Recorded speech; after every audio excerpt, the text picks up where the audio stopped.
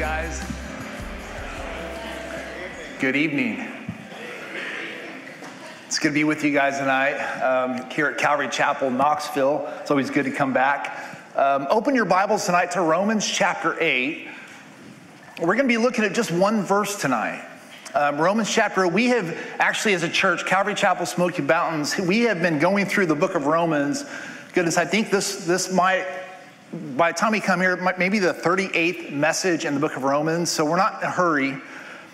And we've been doing this incredible journey, and in it so far, it's just been encouraging, it's been challenging as we have read the words of Paul. So by the time we as a church have come to Romans chapter 8, we are excited to be here. We're excited. So we're just going to kind of camp out on this one verse tonight. So we have read all the way from chapter 1:1 all the way up to chapter 8. We have read the words of Paul to those in Rome and really to us today. Paul, inspired by the Holy Spirit, has challenged the religious leaders of the day. And then in Romans chapter 3, he's actually challenged the super religious, the ones that, well, they looked at themselves as they were the ones that were good. They were the ones that were doing really good. Nobody else was, but they were. And so Paul's challenged them.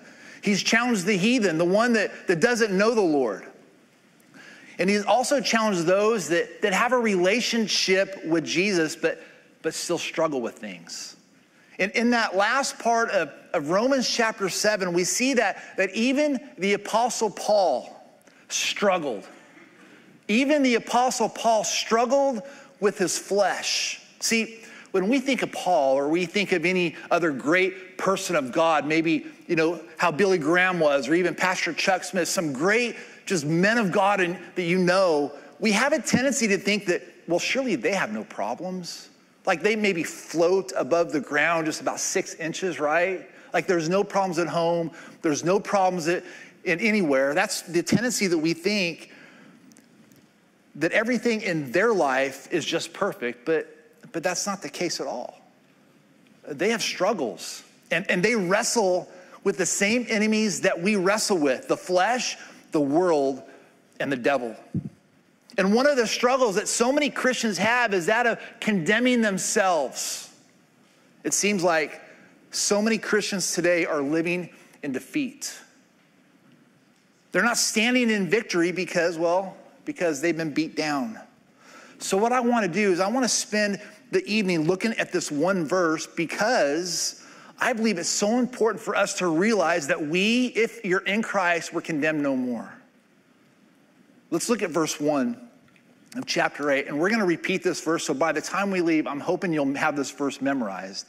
It says in Romans chapter 8, verse 1, it says, "There is therefore now no condemnation to those who are in Christ Jesus, who do not walk according to the flesh, but according to the Spirit." See, if we are in Christ, we're a new creation.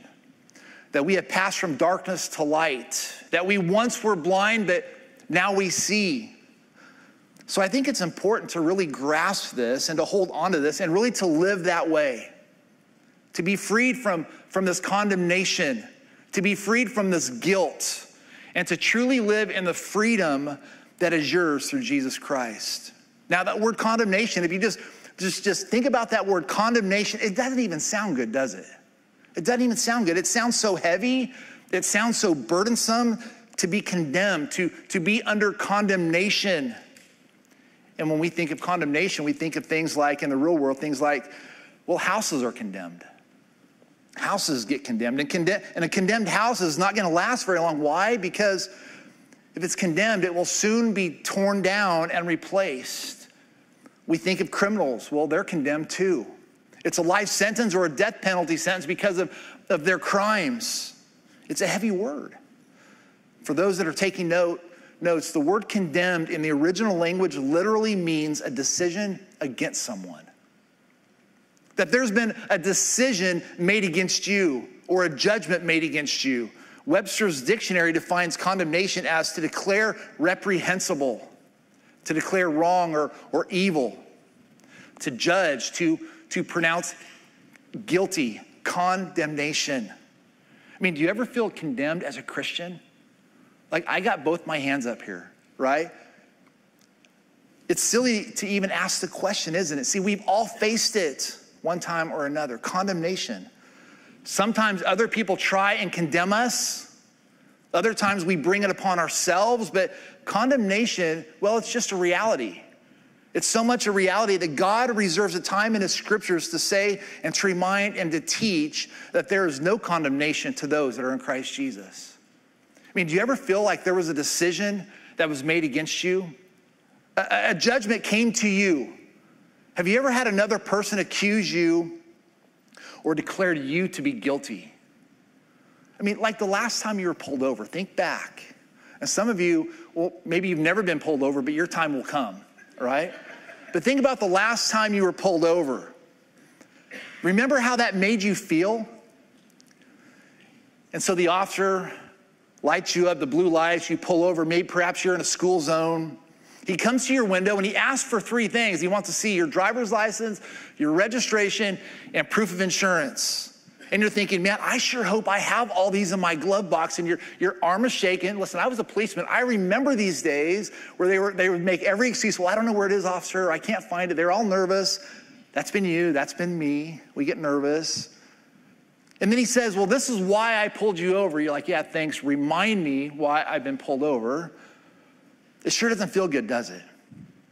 I mean, it feels like you're a kid sitting in the principal's office. And maybe some of you haven't been in the principal's office. And if you haven't, trust me, it doesn't feel good. You're feeling condemned at this moment. As the officer goes back to his car, he's going to be doing some things in his car. Hopefully he won't be doing any paperwork. And then so the officer comes back to you and he gives you a warning. At that moment, you feel relieved. Whew, I feel relieved. Because you were busted. You were speeding. You deserved that ticket going 40 in a school zone. See, in your mind, it was already written. It was already signed. It was already paid for. You could already see the consequences that were going to come. I mean, your insurance was going to go off the chain. Who knows what else would have happened? But the officer comes back and he says, you know, this is a busy street. And we've had a lot of complaints. And there's kids running around here and you just have to be careful. We don't want a serious situation happen, so slow down. Remember the kids and go your way. In a moment's time, you go from condemnation to relief in just a matter of minutes. You know, I have met Christians over and over and over that live the exact same way. They go from condemnation to relief, and it's back and forth, up and down. It's like they're living on a roller coaster. Listen, you weren't made to live that way. Why? Because there is therefore now no condemnation to those that are in Christ Jesus. You've been released from this vicious cycle. Listen, if you have repented, God wants you to know that your sins have been forgiven. Oh, people might be holding them against you, but God isn't. Oh, I know your memory might be bringing them up, but God isn't bringing them up because in Christ Jesus, there's no condemnation. See, in Romans, we have read, if you go from chapter 1 all the way up to chapter 8, we've read that we have all sinned and that there is nothing good that dwells in us, in our flesh, that there is none righteous, no, not one, that we are all born into the Adam's family, the first Adam, that sent our world into chaos, into pain due to sin. Then in chapter 7, we see that the things we want to do, well, we don't do the things that we want to do. We do the things that we don't want to do, the things that you hate. And when Paul says this in chapter 7, like I almost hear an anguish because then he says, oh, wretched man that I am, who will deliver me from this body of death? And I just almost sense the anguish in Paul's life and in just his heart and in his mind. He's like, God, I want to do so well, but I just don't do the things that I want to do. I hate those things that I do. Oh, wretched man that I am. The first 7 chapters are heavy. They're very heavy. But chapter 8, verse 1 brings relief. That if we are in Christ Jesus, there is no more condemnation. We should find relief in that. That should even excite us. That should help us relax, knowing that our past is not held against us anymore. Also notice in verse 1, there is something special to a very unique group of people. He says, there is therefore now no condemnation to who? To those that are in Christ Jesus. I mean, that's a special relationship that's available to every man, woman, and child that will place their faith in Jesus Christ.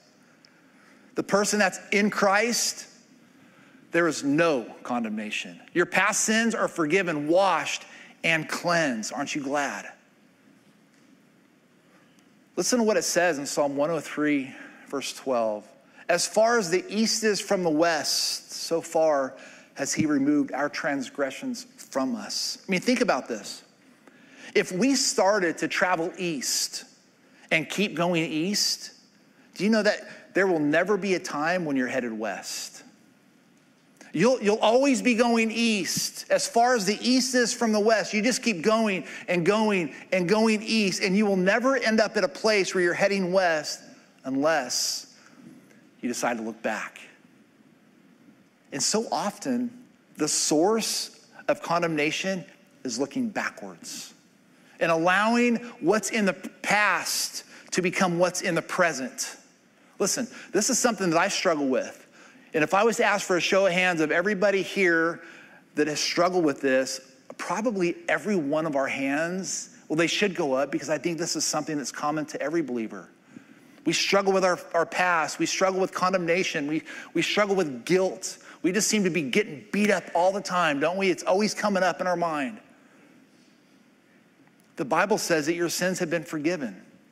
Your past sins, your present sins, and your future sins. See, salvation is a whole package. God takes all of you as you are. I mean, I'm so glad that God doesn't come to me and say, you know, Lance, like I was thinking, like I'll take you as you are, but wow, you need to do something with 1995. Like I'll take you, but not 1995. That's not our God. He says, Lance, I'll take you in 1995. I'll take you in 1988. I'll take you in 2005 and 2006 and 2007, all the way up to our present day. I'll take you yesterday. I'll take you tomorrow. I'll take you forever by faith in Jesus Christ. There is therefore now no condemnation to those that are in Christ Jesus.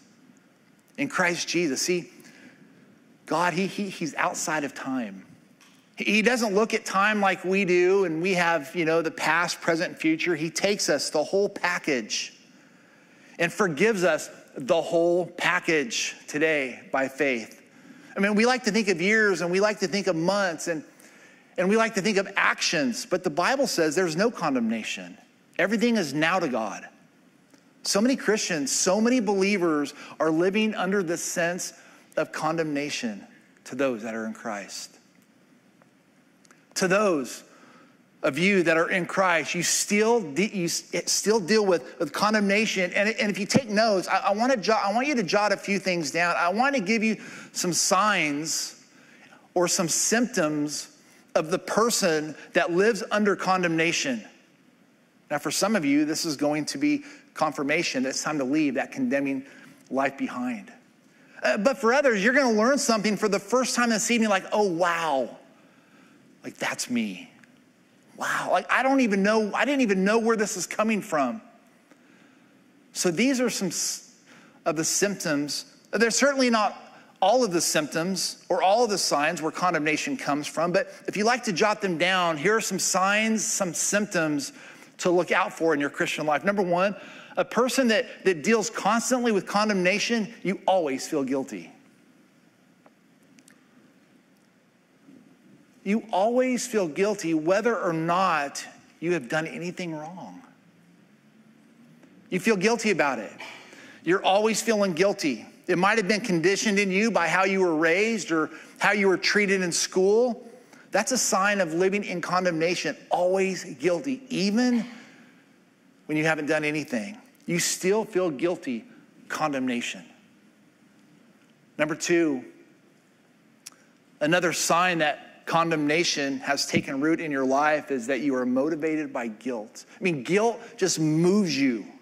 Guilt does it. I mean, you might listen to the announcements and you hear about some great opportunities to serve, and instead of being excited to take out a step of faith, thinking, you know, it'd be great to get involved, you have a different attitude. You go, oh no, I'm not doing anything right now. I better do something. I mean, I better get active. Like, I don't think God is happy with me. It's like, I got to do something because you feel guilty. Listen, church announcements aren't designed to make you feel guilty. They're just opportunities to step out in faith. And maybe some of you are like, phew, I'm glad. They're just opportunities to step out in faith, to put feet to your faith, to start serving the Lord and enjoying his presence. When someone lays a guilt trip on you, you spring into action. Condemnation. Number 3, please don't throw anything at me on this one. Another sign that you're living under condemnation, you're a people pleaser. You're a people pleaser. You care about what people think about you, and that's what moves you. I mean, when you're doing good, you expect people to say so. When you're done, when you've done something great, and you want someone to come up and thank you and pat your back. And when you don't get it, you become very upset. Or you're always wanting to be accepted and appreciated. That's what moves you. You serve, you do things because you want people to say, oh man, good job. Like, we couldn't do this without you. Like, you like that. That's what moves you.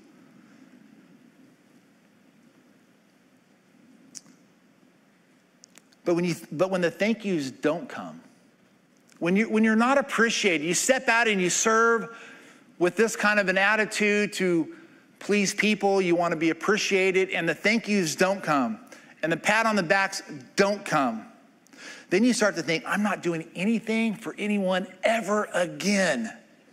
Well, what does that do? That starts a whole vicious cycle of being beat up and condemned by the enemy, because what a nasty attitude that is. People pleasing. You know, I put that in there. That was me. I admit, I'll be transparent. I struggle with I want to be a people pleaser. I want to be liked. And I think if we're honest, that probably speaks to the majority of us, or a lot of us. We want to be liked. We really care what people think about us. And your whole life is designed to make people think something about you that's not really true. Condemnation. Number 4, another sign that condemnation's taken root, you feel like God is mad at you all the time. Oh, God must not like me now. And he's ready to beat me up here, and he's wanting me to do this over here. The mistakes you've made are always plaguing you when you sit down and read your Bible or pray. When you're making a decision to gather together with the saints, you're in a place where, hey, maybe not only do you feel like God's mad at you, but now you're mad at God. And now condemnation is actually turned into pride, and it's just devastating. The Bible says there is therefore now no condemnation to those that are in Christ Jesus. But the enemy, he plays us like a ping pong ball, doesn't he? Back and forth, up and down. No fruit from our lives. It's horrible. You feel like God's mad at you all the time. You might even think that God's mad at you, or you're mad at God. Everyone is mad at you, like it's just one big mad session. Condemnation. Number 5, you never feel like you've done enough. I mean, you could study and serve and pray for hundreds and hundreds of hours, but all you can remember is the 1 hour that you didn't. All you think about is what you haven't done. Condemnation. I mean, you could have attended an all-night prayer meeting and not even fall asleep during it and be upset and leave wondering if you should have done more. Condemnation. Number 6, this is really common with condemnation. Here's a sign that you live in condemnation, or you're laying a condemnation guilt trip on someone else. You're always living in the past. And I'm not talking about the good past. I'm talking about the bad past. It's not all the good things we've done together. It's not all good that's been in our life. It's not about the faithfulness of God. No, what happens in condemnation is that all we remember is our failures. And that's how we identify ourselves. We're just one big failure. We failed here. It could be 20 years, and it's just as real today in your mind as it was then, because condemnation has taken root in your life. And the bad things of our past has enslaved us. There's a lot more to this list, but these are the common ones. I see this so often among Christians, among believers in our church. And everywhere I go, it's just like there's just this sense of condemnation and guilt of Christians dealing with their past. Listen, if you've made mistakes here today and you have sinned, if you're sitting here and you have sinned, by the way, that's all of us. We've all sinned and fallen short of the glory of God. But if you have repented from that sin and you have been forgiven, washed clean, as far as the east is from the west, so far as God removed your sin from you, there is no condemnation. So here's the real question. Are you in Christ? Because it says that if you're in Christ, there's no more condemnation. So the question becomes, are you in Christ? So what does being in Christ mean? Well, that's the person that's been born again. The person that has been born again, I don't just mean like you've been baptized as an infant. I don't just mean that you've done the rituals that you've been asked to do. I'm not even talking about all the church attendance you might have, or even the time spent praying, or the good deeds that you do in Jesus' name. Listen, have you seriously and decisively asked Jesus to come into your life and to forgive you of your sins? If you have, then you're defined by the Bible as in Christ. Listen, I know we live in the South, and I know it's a great place to live. It's the greatest place in the United States to live, in my opinion. That's why everybody's moving here. I don't know about what's going on in Knox County, but Sevier County, like, we're getting bombarded by people from out of state. It's just crazy. They're fleeing their states. They're coming here. It's like they've been on vacation 100 times, and now they want to move to Sevier County or Knox County or Blount County. The people are moving here. Why? Because it's a nice place to live. But with that, everybody's a Christian. I remember when I was working for the city of Knoxville, like, everybody that I worked with, everybody was, you would ask probably 100 out of 100 people, and everybody knew the Lord. Just ask them. Oh, they would live like the devil the rest of the week, but they knew the Lord. Everyone's a Christian. And so I know that Mark always says this, and that in the South, you have to unsave them to resave them, right? And so we have to ask ourselves. So I ask you, have you seriously and have you decisively asked Jesus to come into your life and to forgive you of your sins? Only you can answer that. If you have, then you're in Christ. And that's a great place to be. Like you don't want to be in a place that's outside of Christ. In Christ, you now have a better covenant and better promises. Listen to what it says in Hebrews chapter 8, verse 6. But now he has obtained a more excellent ministry, inasmuch as he is also a mediator of a better covenant, which was established on better promises. It's not the oldness of the letter, it's the newness of the Spirit. There's a freshness of giving your life to Jesus Christ by faith. You are now related to God by a better covenant that are given by better promises. Don't let anyone try and take you back to the old covenant, to a legal relationship with God, and follow all of these rules and laws and make sure you keep these laws, because that's what pleases God. Legalism, being legalistic. Listen, what pleases God is for you to live by faith in Jesus Christ. See, the old covenant had everything to do with what you're doing to be right with God. The old covenant always asks, what have you done? What have you done? Do this and live. Don't do this and die. The new covenant is better. It's now the work of God in your life.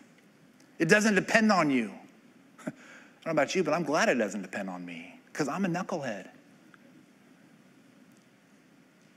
It doesn't depend on your hard work, but now Jesus Christ, who's done the work, lives in you. See, to be in Christ means we have accepted his sacrifice as payment for our sin. Our rap sheet contained every sinful thought, attitude, or action that we have ever committed. No amount of self-cleansing can make us pure enough to warrant forgiveness and a relationship with the holy God. The Bible says that in our natural state, in who we are, man, we're enemies of God. When we accept his sacrifice on our behalf, he switches accounts with us. He exchanges our list of sins for his perfect account that is totally pleasing to God. A divine exchange takes place at the foot of the cross. Our old sin nature for his perfect one. And it's nothing that you've done except for say, God, forgive me. See, the more we learn of our identity in Christ, the more God works in and through you. The more you become a vessel for his honor. This phrase, in Christ, well, this is not the first time Paul used it, nor will it be the last time. Let's look at a few other places where this exact phrase has been used. Look with me to Romans chapter 3.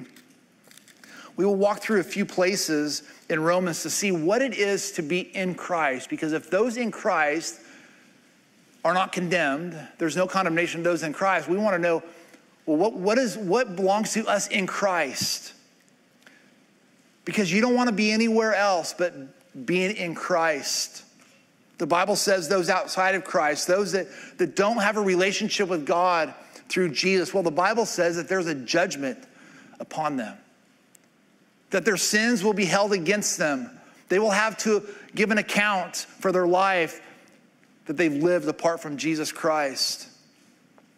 And I realize that there's a good chance, and I know statistically speaking on Wednesday nights, the majority of people that come to church are Christians, but it's not always the case. I'm sure there's people that come to church on Wednesday nights that don't know the Lord, maybe think they do. So I realize that there's a good chance that someone either in this room now or possibly watching have never given their life to Jesus. That perhaps they have never truly repented and surrendered to Jesus. Or perhaps they is you. See, it's easy to say they or them, but are you in Christ? See, the fingers go from out here to right here. Have you repented? Perhaps you have never responded to the conviction of the Holy Spirit. Oh, you might have tried other things. You might have tried a few false religions along the way. You might have tried Christian activities, Christian behaviors, and you even had the Christian language down. But you've never really, ever, truly surrendered your life to Jesus. Oh, you might have been raised in church and have gone to church your entire life, but maybe you have never truly surrendered. You know, me and my wife were called from Knoxville to move to Haiti for 2 years. We were full-time missionaries, thought we'd be there for 30 years. You guys that know us know our story. God brought us back 2 years later. And I tell you, the whole entire 2 years down there, God did amazing things in Haiti. We went down there with 6 suitcases. We lived with a local Haitian man and his family. We didn't know anybody except for him and his family. And we're like, what are we doing here? What's going on? But during those 2 years, God was really doing a work. Yeah, he was using us to minister and do those things, but God was doing a work with us. It was a 2-year self-examination. Do we know the Lord? Are we being, is this like I know nobody would say, yeah, I'm ready to move to Haiti. Like that in itself should tell you, right, that that's God doing it, because if H4H, if it was my wanting, I would say H4H should be not housetops for Haiti, but housetops for Hawaii, right? So for the fact that we're in Haiti, but still we're like, you know what? Man, do we know the Lord? Are we as strong in the Lord as we think we are? It's 2 years of just self-examination as God was using us. And so I don't think, it doesn't matter how long you've gone to church or what it is, man, it's good to examine our hearts. It's good to examine ourselves and say, wow, are we in Christ? Because if you are, there's no condemnation. But have you ever truly surrendered and repented? Perhaps you've never cried out from the depths of your heart, God, I admit that I'm a sinner. I need your forgiveness. I accept your forgiveness through the shed blood of your son, Jesus Christ. Listen, if you haven't done that, I would invite you to do that this evening. To lay your life down. The Bible says that there's coming a day when every knee will bow and every tongue will confess that Jesus Christ is Lord. Listen, church, if you bow the knee today, you have heaven to look forward to in a personal relationship with Jesus today. But if you wait until that day where you stand before God at that judgment of God, and that is the day you bow, it will be a horrible day. See, we can either bow now and surrender and be saved, or we will be forced to bow later, but it'll be too late. And that's a scary thought, to think about those in our lives that are outside of Christ. Think about those in your life right now that you know they don't know Jesus. And unless they make a decision to be in Christ, judgment awaits. Condemnation awaits. Tragedy awaits.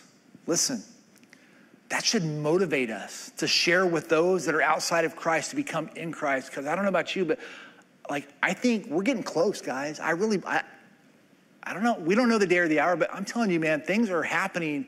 We're getting close. This is not the time to be lackadaisical. This is not the time to, put your head in the sand. This is the time to get out and share with everybody you know about Jesus.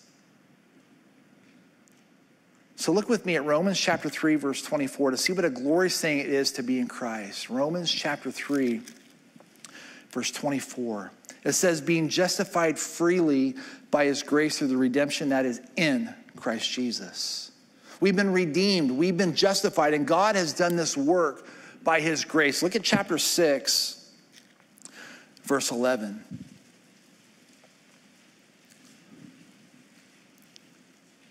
Likewise, you also reckon yourselves to be dead indeed to sin, but alive to God in Christ Jesus our Lord. So now you're dead to sin. Not only are you justified and redeemed, but in Christ, sin doesn't have the same effect on you like it did. Oh, I know it might not feel that way at times, but now you have the strength of the Spirit to say no to sin. You're dead to sin. Chapter 6, verse 23. It says, for the wages of sin is death, but the gift of God is eternal life in Christ Jesus our Lord. 85 times you're going to find it in the New Testament, and it's so easy just to read over it and not think about it. In Christ Jesus, in Christ Jesus, in Christ, 85 times. But wow, it's a great place to be in Christ Jesus. Like I've said it before, but you don't want to be described as in the world. And you don't want to be described as in sin or in rebellion or in resistance or in anger or in the flesh. You want to be described as in Christ Jesus. That's a great place to be. Look at chapter 8, verses 38 and 39.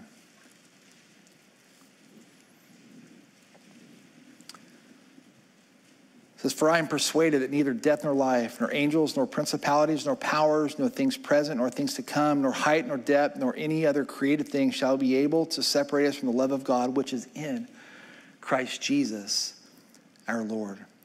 Romans chapter 8 is just so sweet as we see the entirety of it. Romans chapter 8 opens up with no condemnation looking toward our past.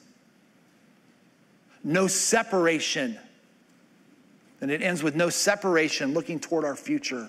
And everything in between speaks of being in the Spirit of God for our present.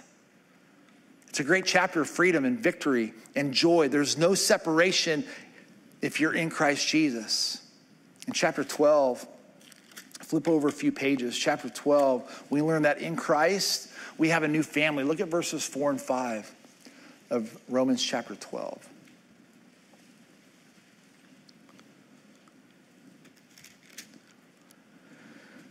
It says, for as we have many members in one body, but all the members do not have the same function. So we being many are one body in Christ and individually members of one another.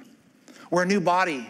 We have a new relationship. We have a new spiritual family in Christ Jesus. And then in 1 Corinthians, we learn that we're sanctified. We're set apart by God for good works, being changed from glory to glory and strength to strength. And then in 2 Corinthians chapter 5, verse 17, this is a big one. It says this, therefore, if anyone is in Christ, he is a new creation. Old things have passed away. Behold, all things have become new. How many things become new? All things. That's an ongoing work of God's Holy Spirit. That doesn't just speak to the point of salvation in your life, where there was this turning point, but it also speaks to every other failure that you commit, that God is able to redeem you. He's able to forgive you for it. He's able to encourage you, to uplift you. God is for us. And if God is for us, who can be against us?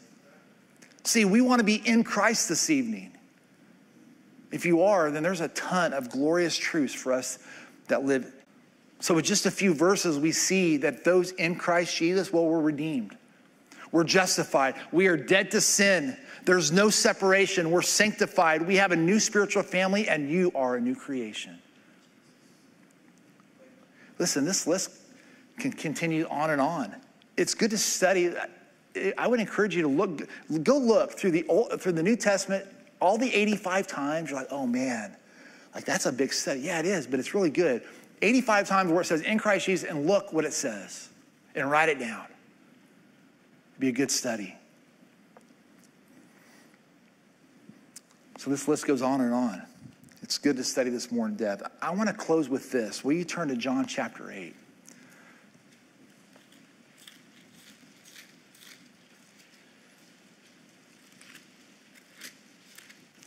John chapter 8. This is where we're going to meet a woman who is described as a sinner. She is described as a woman that was caught in adultery. Now, this woman was not only set up, but she was then caught in the very act. And it's one thing to be caught in sin, but it's another thing to be caught in the very act. Hand in the cookie jar. Getting caught sneaking out of the house. Caught in the very act. Pick up with me in verse 3 of John chapter 8. It says, then the scribes and Pharisees brought to him a woman caught in adultery, and when they had set her in the midst, they said to him, teacher, this woman was caught in adultery in the very act. I have in the very act underlined because they wanted to emphasize that. I want you to see something. She was in the midst of sin when the Pharisees went in and grabbed her. Watch this. She was rescued by the very same people that set her up. They grabbed her. They took her out of that sin, placed her before Jesus. Now that sin is in the past. She's not currently sinning in front of Jesus. How guilt-ridden she must be. I mean, think about it. I mean, I wish I could just I wish I could just see it. How guilt-ridden she must be now having to deal with the sin that's now in the past. And how heavy it must be to have been caught in such a way. How tears must be streaming from her face. How embarrassed she must be. How ashamed as her past right here in an instant is now haunting her. Her past is pushing her. Her past is condemning her. And there's nothing that she can do at this moment. But it's in the past. She's dealing with sin in the past in the presence of Jesus. Notice verse 5. Now Moses in the law commanded us that such should be stoned, but what do you say? They said this, testing him, that they might have something of which to accuse him. But Jesus stooped down and wrote on the ground with his finger as though he did not hear. Don't you wish you knew what he wrote? I mean, we don't know what he wrote. There's a lot of speculation, but I wish I knew what he wrote. Could it be he wrote their names and he wrote the sin down, and then what happens in the next verse? They drop their rocks and run, right? They split. We don't know. But Jesus right here is first dealing with the hypocrites. And again, we don't know what he wrote, but there's a lot of speculation. In verse 7, it says, so when they continued asking him, he raised himself up and said to them, he is without sin among you, let him throw a stone at her first. And again, he stooped down and wrote on the ground. In verse 9, it says, then those who heard it, being convicted by their conscience, went out one by one, beginning with the oldest, even to the last. And Jesus was left alone, and the woman standing in the midst. I mean, you want to be found with Jesus after sin. You want to be found in his presence. You want to be found in a place where he can now minister to you, or he can bless you, or he can forgive you. You want to be in that place where you're not hearing everyone else condemning you. You want to be in the presence of Jesus. But you know what I find too often? Is when somebody is living a life and they've fallen back into sin, they stay away. They stay away from the Bible studies. They stay away from prayer. They stay away from church. They stay away from their Christian. They isolate themselves. The best place for them to be is to be in the presence of Jesus. Because notice, look at verses 10 and 11. It says, when Jesus had raised himself up and saw no one but the woman, he said to her, woman, where are those accusers of yours? Has no one condemned you? She said, no one, Lord. And Jesus said to her, neither do I condemn you. Go and sin no more. Like, that's forgiveness of Jesus. Like that's powerful. See, listen. We all have those that like to condemn. We have those that like to hold our past against us. We have an enemy that likes to condemn. But as we're standing there in the presence of Jesus, he said to this woman, and he says to you, neither do I condemn you. Go and sin no more. I love that, because I'm a person that struggled with my past. I was a real knucklehead. I was a real jerk before I came to Jesus. And I hurt a lot of people, and I'd done some stupid things, and the enemy always uses that, always beats me.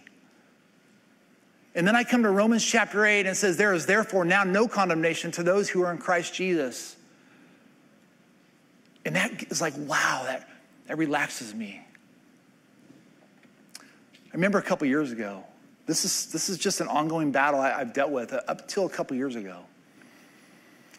You know how you like ask for forgiveness for the same sin like over and over and over. You get on your knees like, Lord, please forgive me. Oh, Lord, please forgive me. And I remember a couple years ago, I'm like, God, forgive me. Like, please, God, forgive me.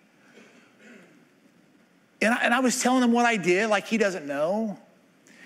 And it's almost like I didn't hear him audibly, but man, it could have been. I felt like it was audibly, it wasn't. But I almost felt the Lord say, Lance, what are you talking about? Like, do you not believe my word? I say that I choose to forget those things. I don't remember. I don't remember those things no more. I cast them as far as the east is from the west. I drop them into the sea of forgetfulness. Lance, you not believe my word? And listen, from that moment on, I haven't struggled with my past. When it comes up, it says to take every thought captive and just go before the Lord. If you're struggling with your past this evening, if you're feeling condemned, if you're feeling guilt, maybe you've done some things and God's forgiven you, or maybe you haven't done anything and yet you still feel guilty, I believe God wants to set you free tonight from your past, from being condemned, from feeling guilty. So just take it before the Lord as we pray, amen? Let's pray. Lord, we thank you for your word. God, we thank you for Romans chapter 8. I mean, we thank you for all the chapters in Romans, but Lord, we really thank you for Romans chapter 8, verse 1, because we learn that there is no condemnation to us, to those that are in Christ Jesus. God, thank you. Thank you, Lord. And it's not anything that we've done, it's everything that you've done, God. I pray, Father, that we would relax tonight, that we would just enjoy you and not be always dwelling with those things, not always feeling condemned and not always feeling guilty, God. I pray, Father, that you would, God, set us free tonight. Help us to walk out of here a little different than when we came. Maybe perhaps a little bit lighter. God, take the weight, take the burden, God, off. And Lord, I pray, God, that we would lay them at the foot of the cross. Lord, we love you. God, we thank you. And help us to go out rejoicing. In Jesus' name we pray.